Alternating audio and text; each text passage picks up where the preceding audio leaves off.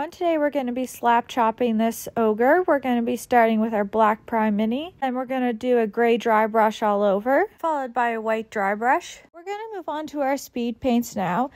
We're going to use Crusader skin for a skin color. We'll use High Lord blue for his clothes, Hardened leather for his wrist wraps, and Grave Lord gray for his boots. For his weapon, we're going to use dark wood for the wooden part and pallid bone for the bone spikes. Then we're going to use a non-speed paint silver for the metal part of his weapon. Back to our pallid bone for the skulls of his necklace. And black for his beard. Like and subscribe for the full video coming soon.